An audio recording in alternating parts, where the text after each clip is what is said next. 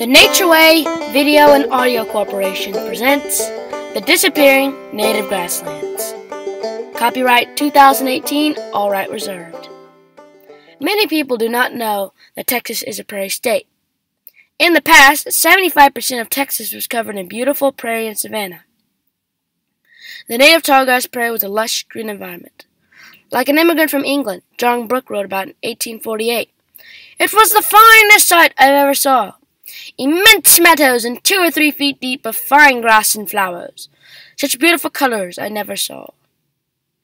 Today, more than 150 years later, this beautiful landscape that Mr. Brooks described is endangered. Hi, my name is Christian Abel. I'm 12 years old. I'm in the Infinity 4-H Club, and I chose this topic because me and my family raise cows and goats on a restored native tallgrass prairie in northeast Texas. My favorite game is playing hide-and-go-seek on a ranch with my brother and friends.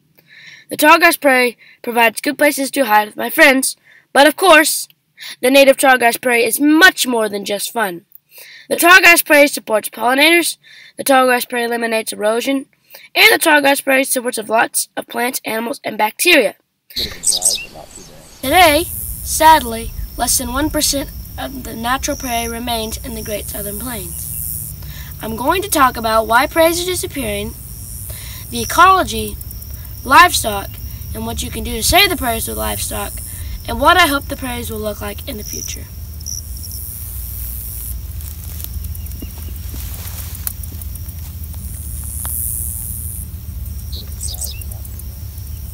Think of how the view of Texas has changed as Mr. Brooks described it in 1848. Immense meadows and 2 or 3 feet deep of fine grass and flowers. Such beautiful colors I never saw. At the turn of the century, the population of Texas was 3 million. Now the population is over 27 million, according to the United States and Texas population. In fact, there are almost 1,200 people coming into Texas each day.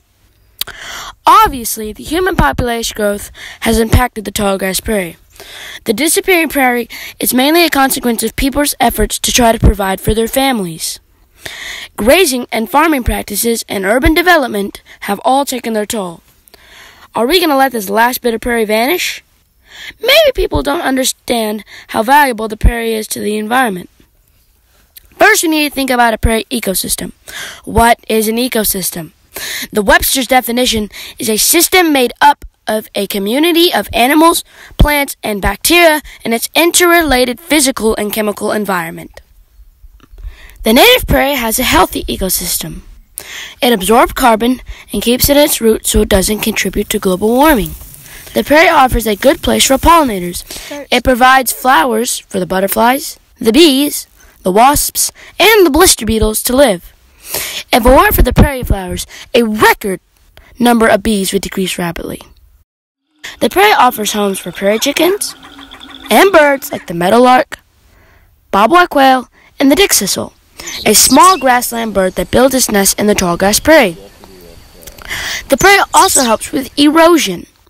Did you know that the tallgrass prairie can absorb 8 inches of water in just under an hour? The prairie also offers a huge help to reservoir sedimentation. The prairie has a healthy soil ecology with lots of good bacteria that enrich the soil. The prairie has a very good pH level. It even regulates its own pH. We need to restore more of the prairie back to its natural state for the ecosystem. The American public wants results right now, but the process takes time. You have to be patient. If you have native prairie, you can have a healthy ecology and run cattle on it as well.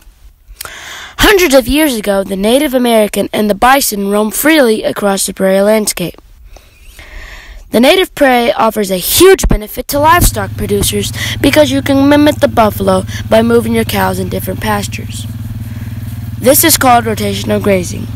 I learned from my dad that rotational grazing is important so that each plant gets a break to regrow. This is similar to how the migrating buffalo grazed. You can reestablish the prairie by planting native grass seeds with your cows. You can use your cows to trample plant the native seed just like the buffalo. The buffalo would knock the seeds off the tall grass, and the buffalo behind them would trample the seeds into the ground. This would plant a new colony of grass. Today, Some farmers and ranchers graze their pastures too hard, which results in overgrazing. This hurts the native prairie species. We need to get the word out that rotational grazing is necessary to give one patch of grass a break in order to rebuild itself. My dad told me another benefit of producing livestock on native grass is that you do not have to feed hay. If you stockpile native grass in the winter, you just need a protein supplement. In the past, the Native Americans would burn the prairie, and that's what kept the brush out. This would give the prairie open sunlight to grow. You can burn your pastures in the winter, and in the spring, your native grasses will come back green and lush. The cows will munch on the new green sprouts, which have lots of protein. Many pastures today only have one species of grass growing, like introduced fescue or Bermuda. The prairie has a diverse species that supported lots of different bugs and wildlife. In fact, every high-acre quality prairie has 200 to 300 different kinds of wildflowers and grasses, which are native to the American prairie. What we can do in the future? We need to educate our farmers and younger generations on the prairie and act before it disappears. The farmers and ranchers need to know how important the prairie really is to the livestock and ecosystem. They can buy native grass seed, spread it on their farms, and get their cows to trample plant it. Younger generations need the awareness so that when they grow up, they will find more ways to restore the prairie. The Missouri Prairie Foundation is finding ways to incorporate young kids in some of their projects.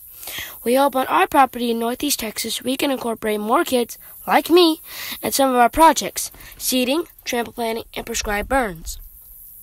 Education about the prairie is important so that people will have the knowledge about how to restore the prairie. Today, I talked about why prairies are disappearing. The main problems are grazing, farming practices, and urban sprawl. I also discussed that the healthy ecology of the prairie and its benefits to the environment, like helping with erosion, water, and soil conservation, and carbon storage. Texas prairie once covered 20 million acres. Today, 99% of it is gone.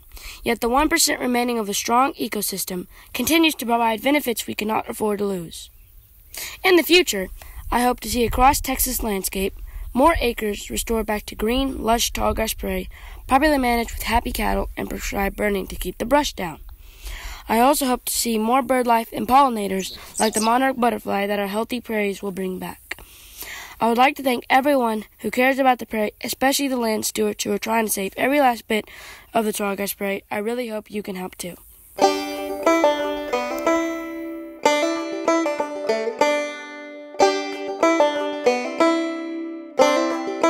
Thank you.